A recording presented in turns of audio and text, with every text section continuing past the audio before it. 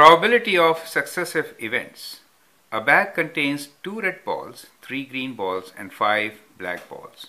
Find the probability of drawing 2 green balls in succession if the first ball is not replaced before drawing the second ball, right? So let's look into this scenario.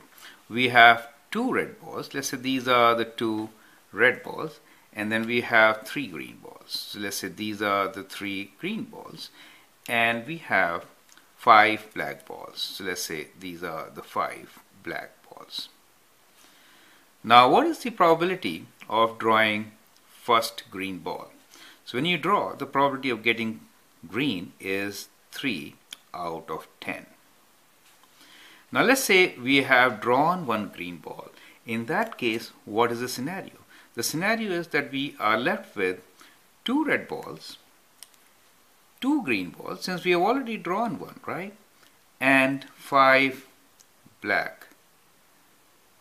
Now, what is the probability of drawing a green ball from this scenario? There are 2 out of 5 plus 2, 7 plus 2, 9. So 1 less, right? So the probability of getting green now is 2 out of 9. Now the question is, find the probability of drawing 2 green balls in succession if the first ball is not replaced before drawing the second ball.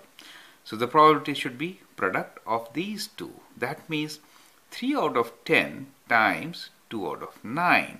So our answer is 3 out of 10 times 2 out of 9, right? So that is the answer. 3 out of 10 times 2 out of 9. That is option D, right? Product of these two, which is 1 over 15. So that is how we get the answer.